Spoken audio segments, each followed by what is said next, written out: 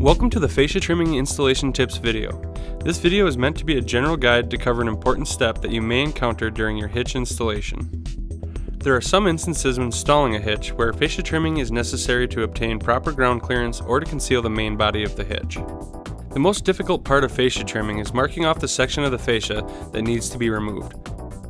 We suggest using masking tape to clearly define the cut lines. This will give you the best visual representation of the area that needs to be removed. Use a razor knife, rotary tool, or aviator shears to carefully cut around the tape. Your choice of the cutting tool may be dependent on the durability of the material that you are cutting. A rotary tool may be best for cutting heavy-duty fascia, while a razor knife may be appropriate for thinner material to achieve a nice clean edge.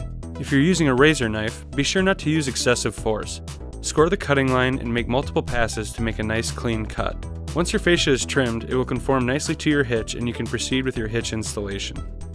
Thank you for taking the time to view this CURT installation tips video. If you have any questions or need help installing your hitch, please visit the contact section of curtmfg.com.